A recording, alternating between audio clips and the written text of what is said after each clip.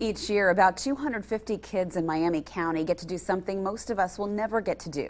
They join the circus. Training and tryouts begin in March, and the many hours of rehearsing continue until the circus begins on July 13th.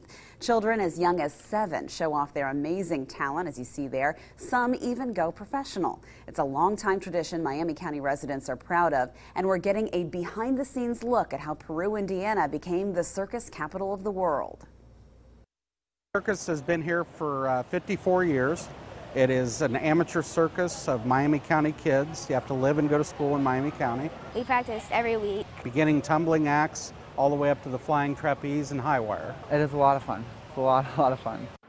Now tomorrow on News 18 Daybreak, we'll look at the history of the circus in Peru. And then Thursday morning on Daybreak, I learned the flying trapeze and lived to tell about it, I might add. It was so much fun. Is that you? That is me. Oh, wow. Yeah. My takeoff was all right. My landing, you'll have to watch. Well, I'm going to definitely be excited to see that. And that's tomorrow morning.